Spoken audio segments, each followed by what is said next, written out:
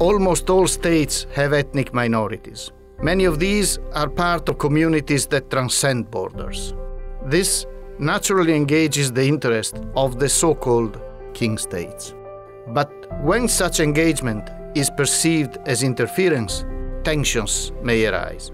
To avoid this risk, the Bolzano-Bozen recommendations on national minorities in interstate relations offer guidance based on international practice and lessons learned. States are responsible for protecting and promoting the rights of minorities residing on their territory. States should respect the principles of territorial integrity, sovereignty, and good neighborly relations. Kin states should consult with the country where minorities reside before extending benefits to them. If disputes cannot be resolved between the parties involved, states should use all available domestic and international instruments.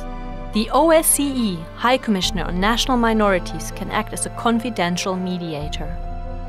When states follow these principles, minority communities can serve as bridges across borders, contributing to friendly relations and prosperity.